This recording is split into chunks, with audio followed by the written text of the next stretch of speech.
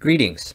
The Fulbright Association is pleased to welcome all our attendees today for this Fulbright Forum, Music, the Soundtrack of Our Lives, an exploration of memory, meaning, and home. The Fulbright Association extends the Fulbright International Exchange into a lifelong experience for U.S. alumni. We connect alumni and friends of the Fulbright program through lifelong learning, collaborative networking, and service projects at home and abroad.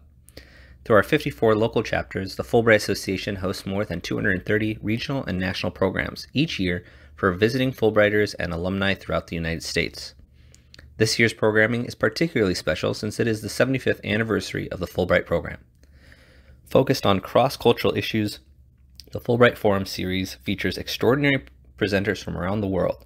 Our presenter today is concert pianist, Steinway Artist, and Fulbright Scholar Pamela Howland. Pamela Howland was a 2017 Fulbright Scholar to Poland, arranger, composer, and educator based in North Carolina. She tours throughout the US and Europe, has recorded 18 CDs, been featured on live NPR programs and American Public Media's Performance Today, and has over 11 million listens for her version of Chopin's Farewell Waltz on Spotify. The Fulbright Association is pleased that this forum is sponsored by Take the Lead North Carolina, whose mission is to enhance the education, cultural awareness, health and physical fitness, self-esteem, character, confidence, and leadership abilities of children, teens, and special populations. Take the Lead offers programs that use dance, movement, drama, music, visual arts, and filmmaking as vehicles to change the lives of those who participate. For more information and to donate, visit taketheleadnc.org.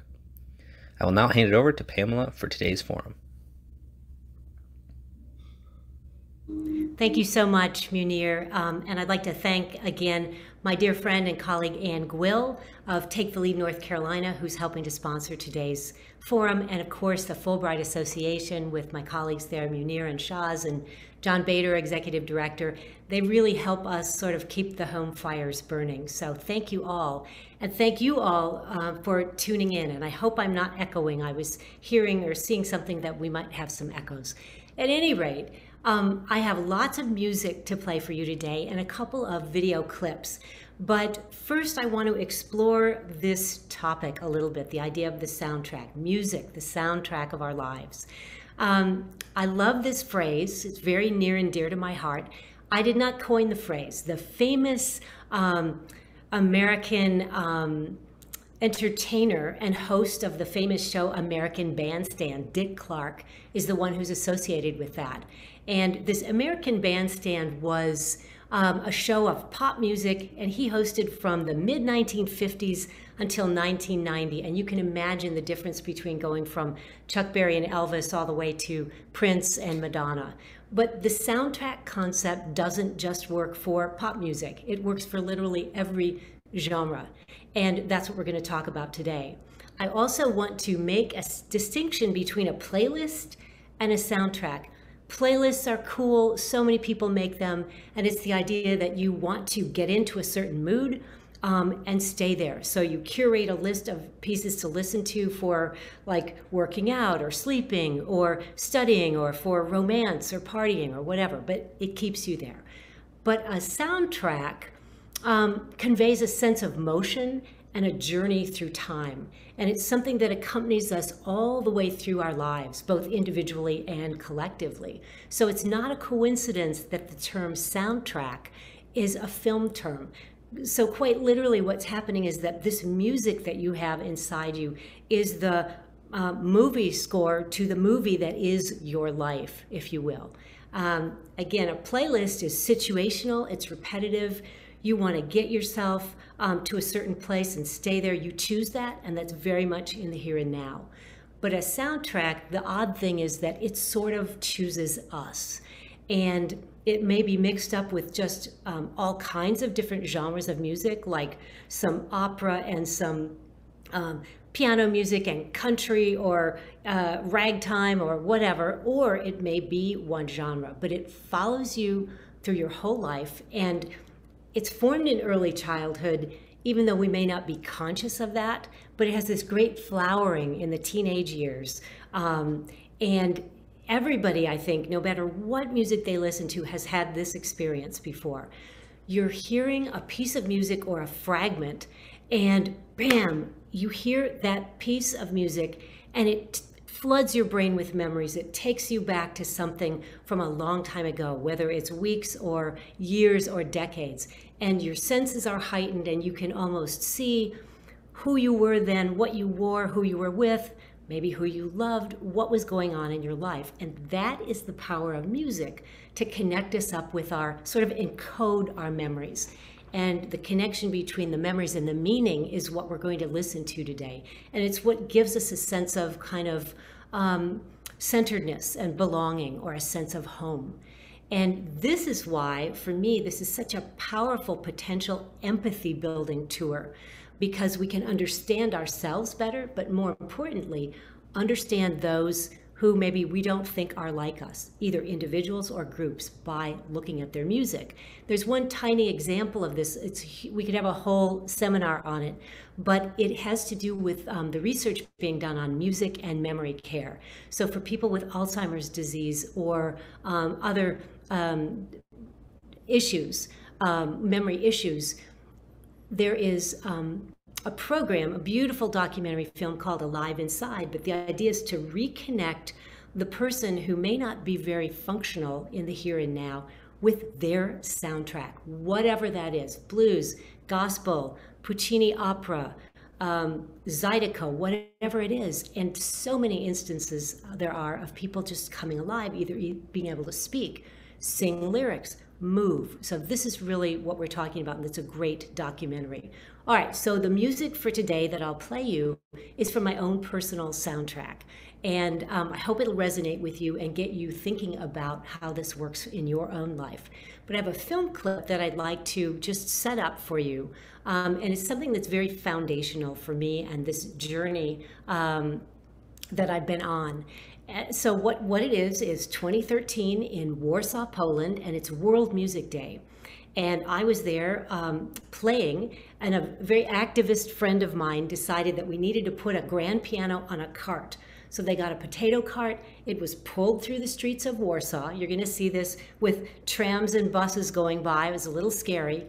A variety of pianists played, but then we would pull over and stop and a crowd would gather. And I was the very fortunate pianist who was playing right outside Chopin's Church of the Holy Cross. And I call it his church because that is indeed where his actual heart resides. His body is in Père Lachaise Cemetery in Paris, but that's another whole topic, very fascinating story.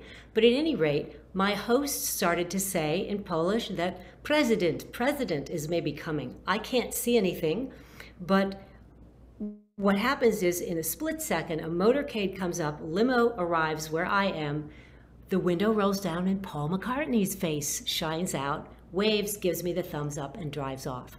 And so this was pretty amazing. And I was playing the famous Chopin Raindrop Prelude. Let's go ahead and look at that clip now.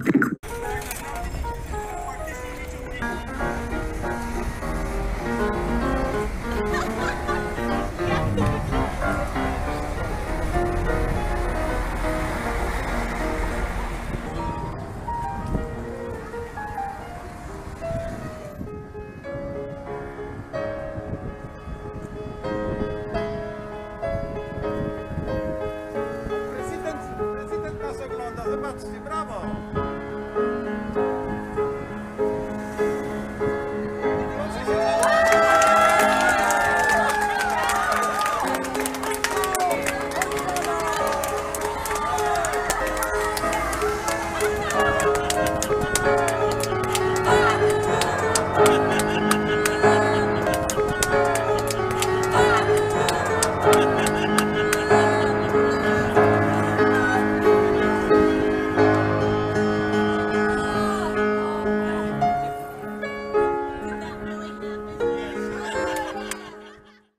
But at any rate, what it did that was so important, besides the fact that, yes, it was very cool to have one of my idols, musical idols, waving and giving me the thumbs up, it gave me a clear and sort of legitimate pathway forward as a classical musician to feel confident in my instinct of trying to combine different genres of music and different types of music to create richness and diversity for inclusivity. And I began to see how much more music was like than different, no matter what the genres, you know, whether it's Bollywood or old-time church music or anything, you know, Baroque music, whatever, swing. We have a lot of similarities. And what came to me was an analogy that for me was really useful, and that is between the human genome or DNA and the structure of music or musical DNA.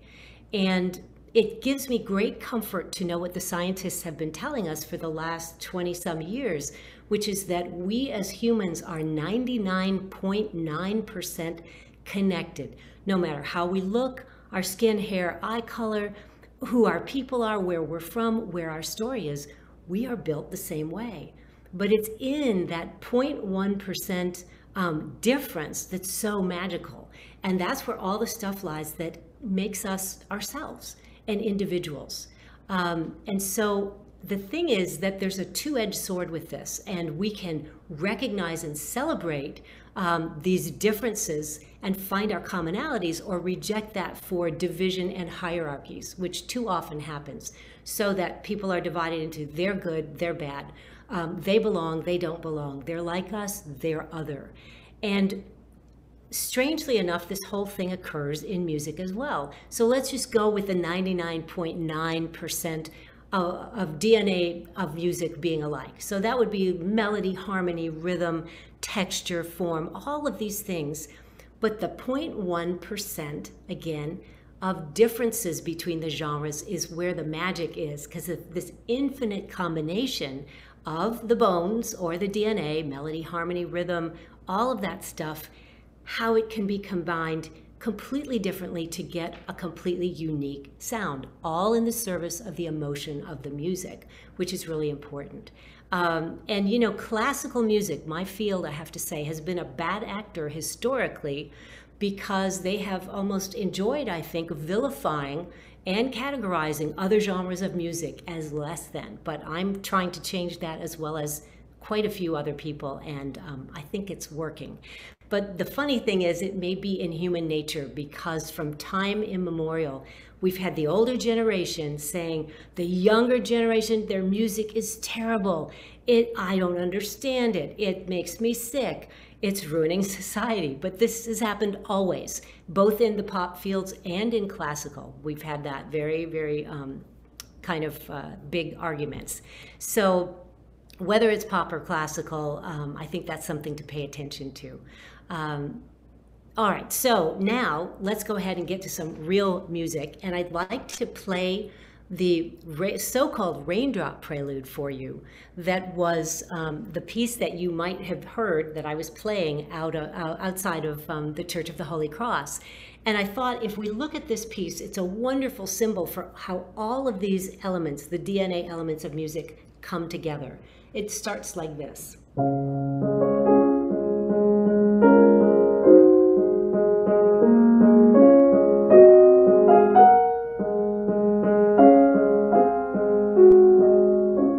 So right there, in just 4 bars, we have so much information. A beautiful singing melody,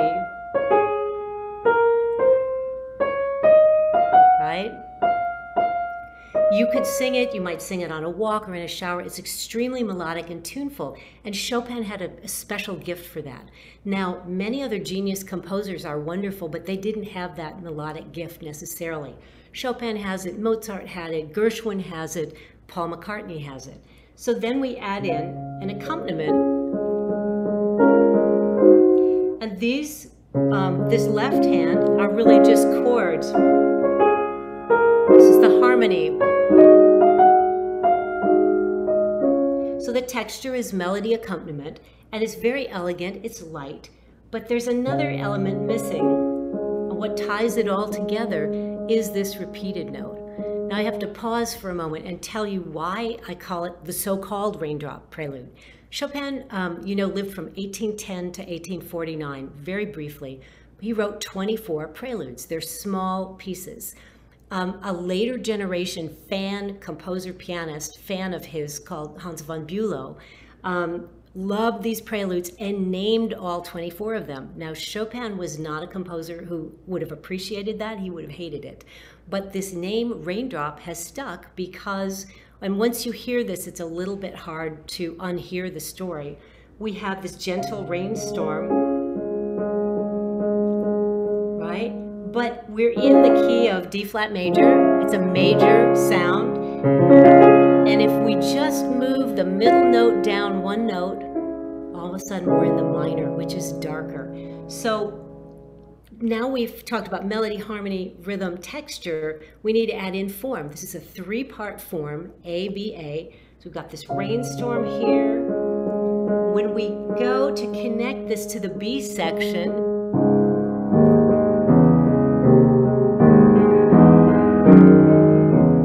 much more menacing, and it's crashing around, the texture gets thicker, and you can hear kind of a thunderstorm. In the end, it returns to the gentle idea. Now, Chopin, I think, not only was extremely private and didn't want his thoughts, his inner thoughts and emotions revealed. That's why the title of this piece, truly, is Prelude Opus 28, number 15 in D flat major, rather than the Raindrop. But he also wanted the listener, you, to be able to exercise your imagination and see how this fits into your life and your hearing. So that brings in the final element that we're going to talk about today in terms of these DNA elements, and that's time.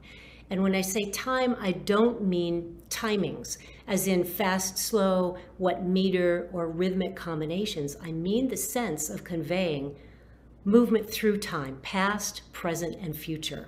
And Chopin is a genius at being able to do that in music with no words. So for instance, you could imagine him sitting down, thinking of a memory, something beautiful that happened long ago, but then the present maybe intrudes. Or maybe he is thinking of something that he dreams of for the future, but again, the present or a past memory that he haunted him comes back. So this is a really important thing that happens in music from the early 19th century on, and we take it for granted now. And we'll talk more about that when we get to movie music. But for now, I'd like to play you the entire Chopin Prelude, Opus 28, number 15, in D flat major, called The Raindrop.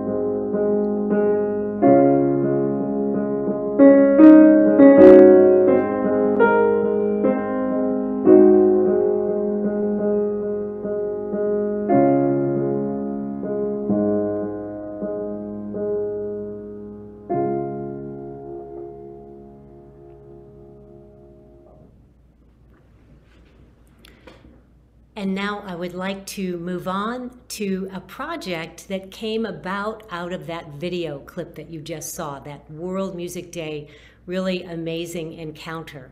And what came out of it was a CD that I put out called Chopin Meets the Beatles.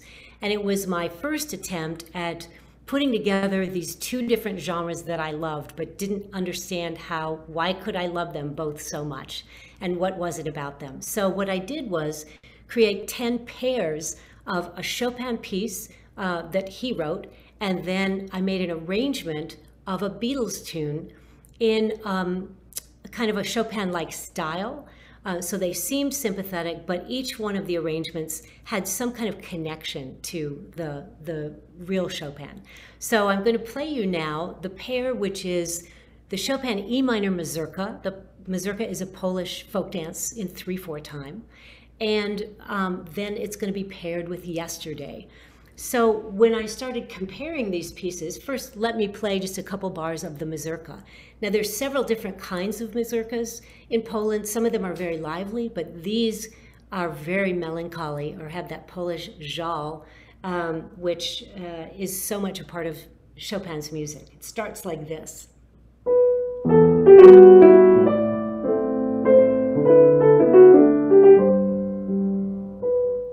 Now again, there's no words here, but for a long time, all the way back to the Renaissance, composers have been making musical symbols for emotions. So in this first line, we look at the melody. A falling down line is sad, but then there's this leap up of a seventh. Now in an octave or 8 notes, this is the highest we can go, but this is almost so like this, 1, 2, 3, 4, 5, 6, 7. So it's this hope or yearning, but it steps down as though, well, that didn't happen. And it does it again lower. So the underlying structure of the melody is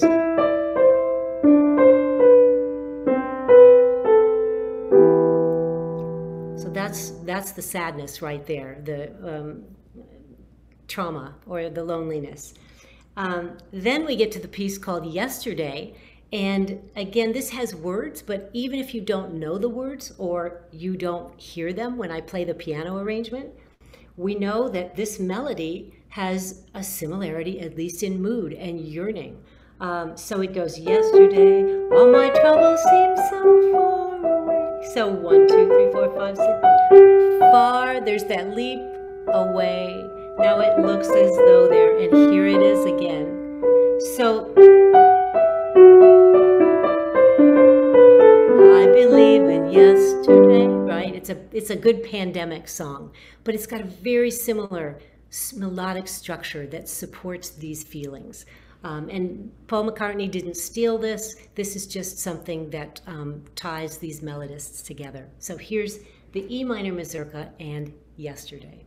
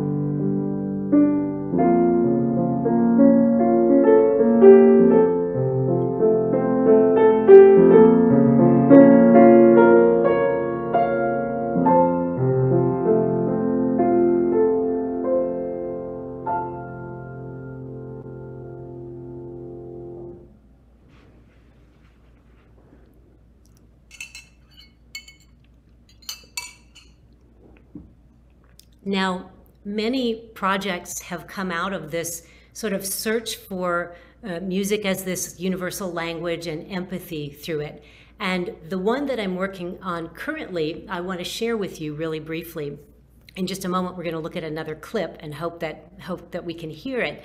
So one of the, as I have moved through this time in Poland, I met a wonderful jazz pianist and vocalist named Stan Breckenridge. Now, Stan is my duo partner. We've been performing together for about 5 years, but he is an impressive 3-time Fulbrighter to Poland, and he's currently living there.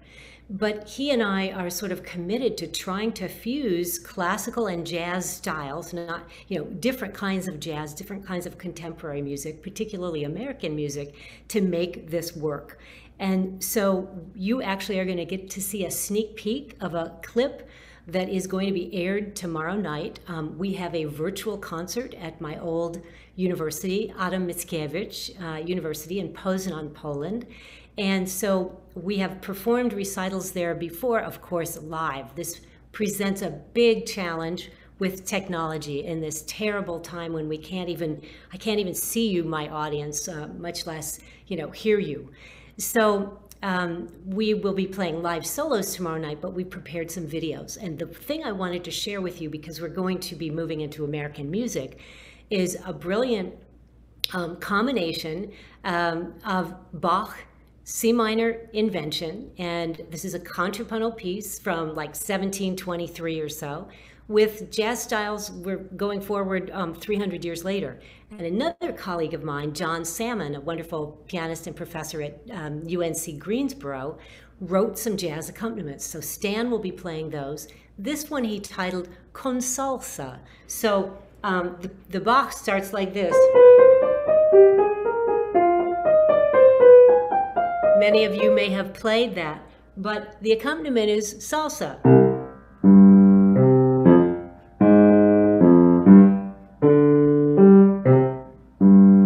Like that. So let's go ahead and look at that clip now for this sneak peek for tomorrow night.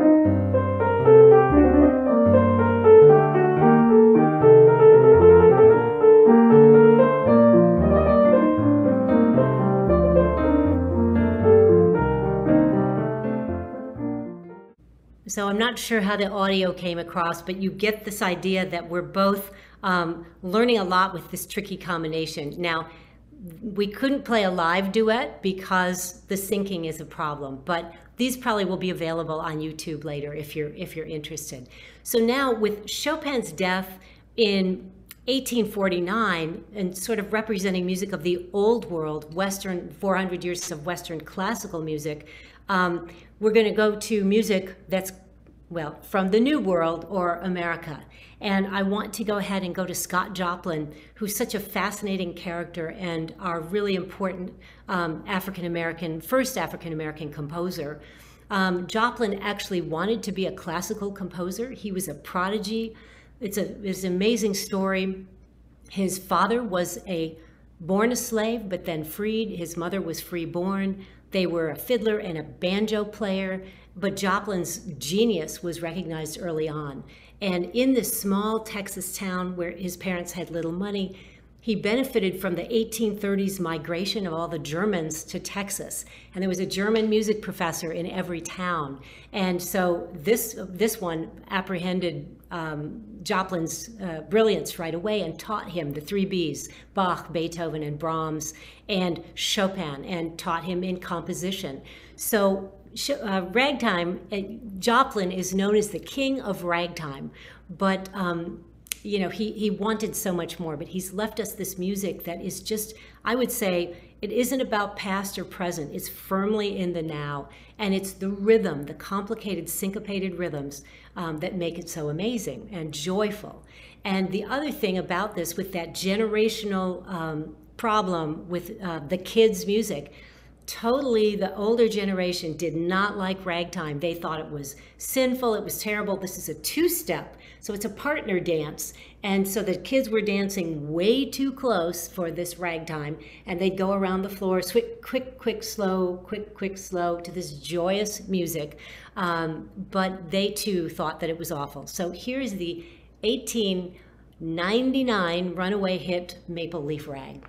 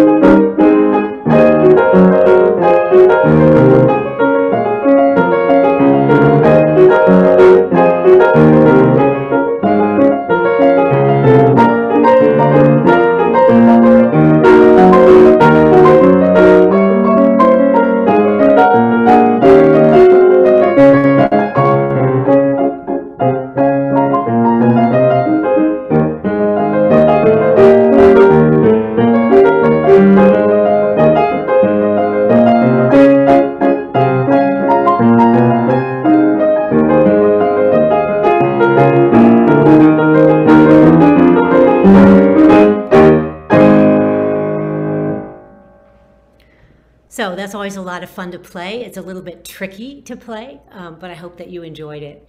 And now moving along, I should have told you that Joplin was born in 1868. So we have Chopin dying in 49, Joplin being born in 1868, and 30 years later, George Gershwin is born in New York to Russian immigrant parents in 1898. And he probably is the original fuser of classical and jazz. His parents fully expected him to become a concert pianist. They worked very hard to get him lessons. He had amazing teachers in New York when he was a youngster. He was also a prodigy. He learned the three Bs, Bach, Beethoven, and Brahms, Chopin, and even the music coming over from Europe at the time. So he was poised for that, but he was still a 16-year-old kid hanging around the streets of New York. And it was at this time the ragtime, the blues, and the jazz, which was Dixieland, coming up from the deep south to New York, just grabbed him. The story goes that when Gershwin heard this music, he said, "That's American music, and that's what I want to write." And so he has these two different bodies of music. He has his hits from the Broadway shows that he had, the popular hits, and then he has his classical music, like the opera, Porgy and Bess, or the piano concerto, Rhapsody in Blue. So I'm going to play you one of his 3 preludes. So Chopin had 24 preludes, Gershwin wrote 3. And the middle one is based on the blues, sort of like must be based on the 12-bar blues going way, way back, which of course we know comes from African American spirituals. But oftentimes this piece is called Blue Lullaby. So it begins like this, very slow, almost a dirge. And here's the melody.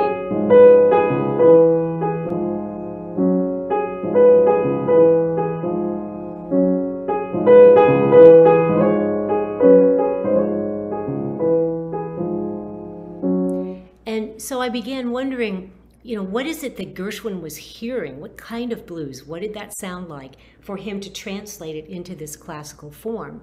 And remember that the blues, this is such a huge word. It doesn't just mean, oh, I don't feel good today, I'm having a bad day. This is deep, deep trouble, particularly coming out of the African-American story of trouble with the master, trouble with the boss, trouble with prison maybe, poverty, hunger, maybe trouble with a man or a woman.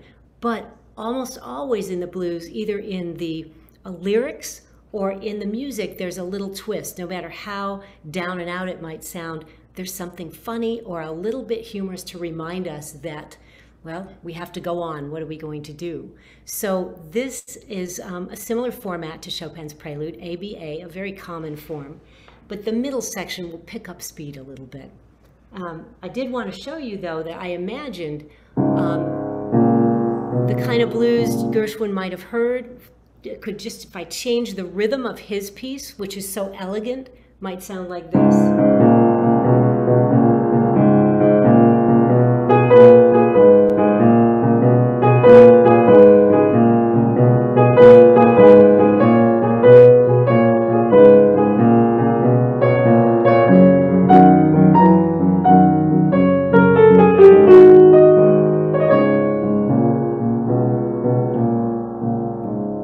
So that might be in your head, that might be in your own soundtrack, and this is Gershwin's Blue Lullaby.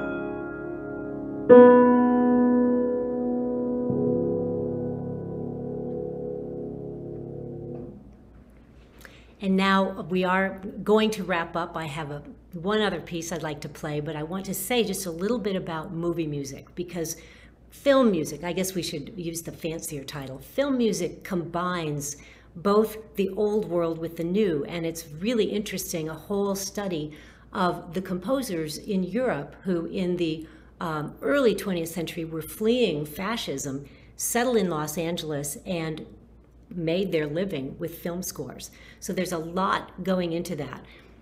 They borrowed a lot of the techniques from classical composers, especially Wagner's technique called leitmotif or leading motive. So it could be just a chord or a melody that conveys a person, a place, a thing, a concept like love. So if I play this movie piece for you,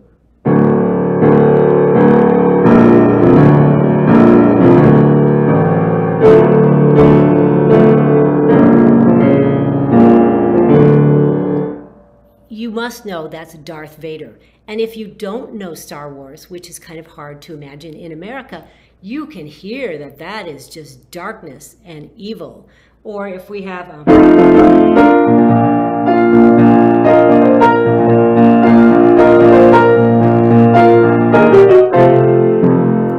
another theme. Anytime you hear that theme, you know what is happening. One other from Harry Potter, and I'm going to stand up, and you know the piano can be plucked from the inside. It's like a harp. I can pluck those strings. So what about this tune from Harry Potter?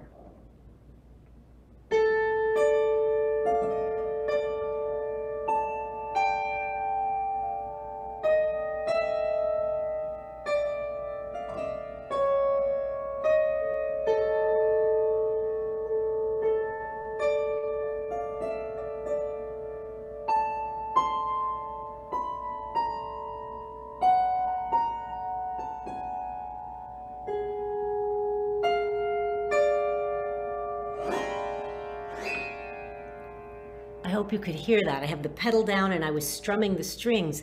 And it's, even if you don't know those movies, that's magic right there, a symbolism. So the last piece that I'd like to play for you is definitely a bridge between the classical world and the popular movie world, popular culture. And it is the very famous song called Over the Rainbow. We know it as Somewhere Over the Rainbow.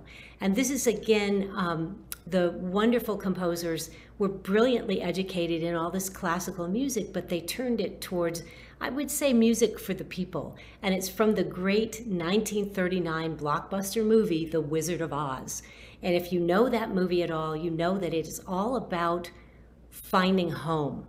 Dorothy, the young girl, I think she's about 14, she lives with her old Auntie Em and Uncle Henry on this farm, and they tell her to go find a place where she's not going to get in trouble, and she feels that no one understands her. Very early in the film, she sings this wonderful song, Over the Rainbow. But then she goes off and decides she's going to leave home. It doesn't hold anything for her, and you know the story. She gets caught in a tornado, winds up in Oz, this magical world, and spends the entire time trying to get back home. She clicks her heels 3 times and says, "There's no place like home." This is such an interesting piece because it grounds so many people all over the world. Certainly my friends in Poland know this movie, know this song, and I think that's true all over. As personal memories for people, but movie watching is a group effort. So, or not effort, but it's a group gathering. Let me just refresh your memory about the melody.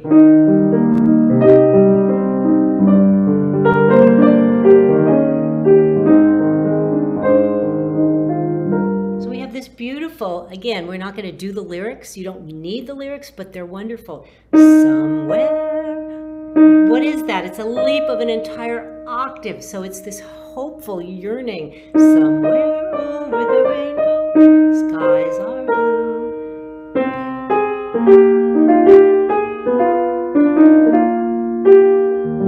So what is so interesting, again, we've had melody, harmony, rhythm, texture, time. Somewhere over the rainbow, blue skies are blue. So it's somewhere in the future, this girl is dreaming. There's a land that I heard of once in a lullaby. So that's the past right there.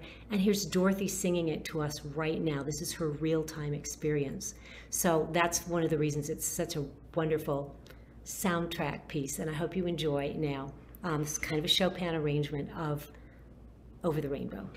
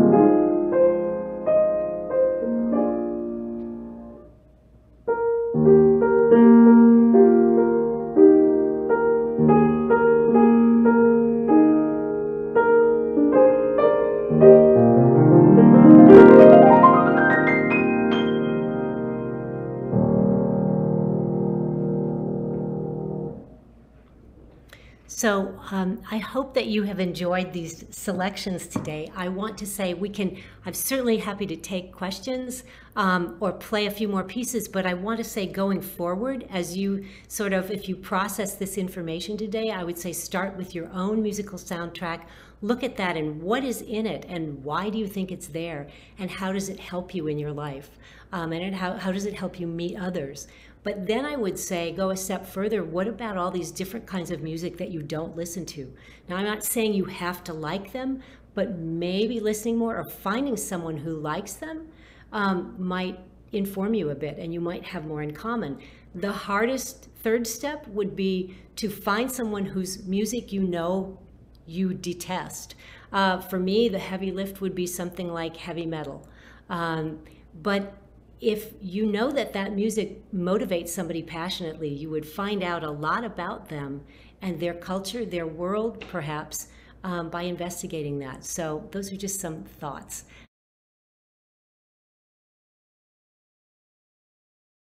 I think that we go through so many phases from early childhood. What we like at 5 or 10, we might think when we get to be a teenager, oh, that's really dumb.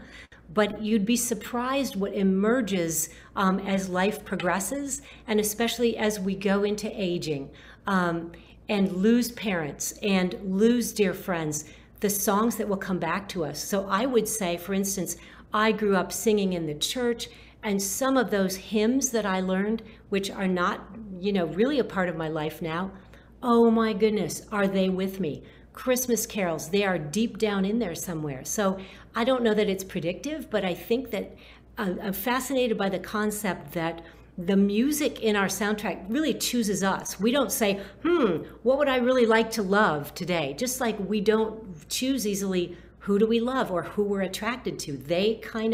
It kind of comes to us. So with this question, it's like an open-ended story. I don't know, but I would guess so. I think it's down in there, and it'll emerge probably later on in some way.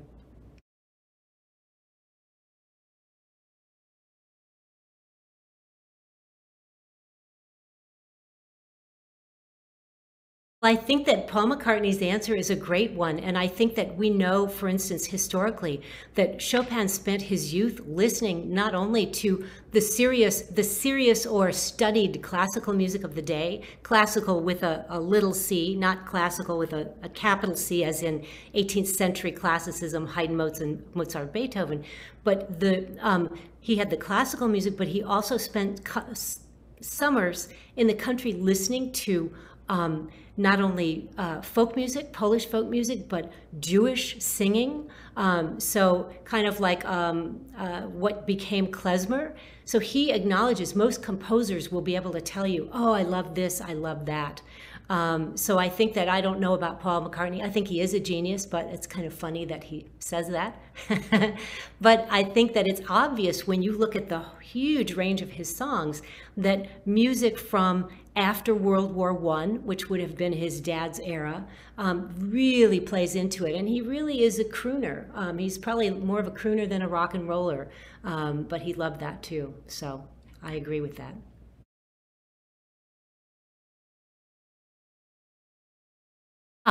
Well, to make my arrangements, I needed to, of course, pay royalties to get those songs. And I'm working on some of my own original music because since my Fulbright, I have just sort of found this new ability to compose music. But it's an advantage if you can, because it is costly. It's definitely costly to buy the rights to for use, for CDs, for live performance, etc. But it's worth it because these musicians, as artists the world round, have never been paid enough what they should be. So.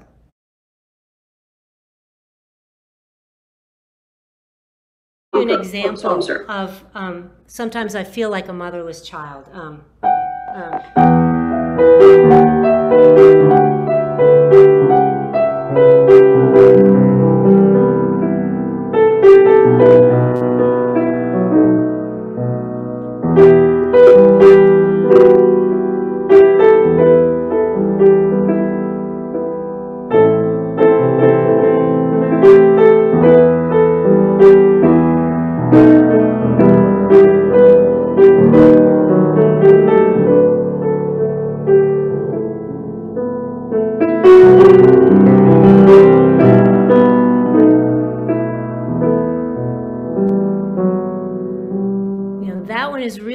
Because it uses this pentatonic scale. This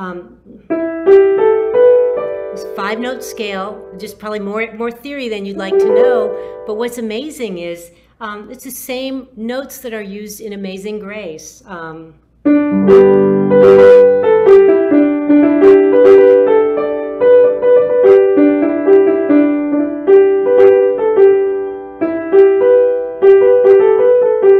So they're used in a different way, and that's what I'm talking about with this DNA of music. You can have the same bones, but it's used in a completely different way. But yes, there's wonderful. Once you start looking for these connections, my ears have been really kind of overloaded for the last couple of years because I have so many things I want to combine, and I just haven't been able to get them all out yet. So hunt for these things. It's just fabulous. And the other thing is, you know, if something's in your soundtrack, because likely you hear it and you haven't heard it in forever, and you start crying. That's what happens to me.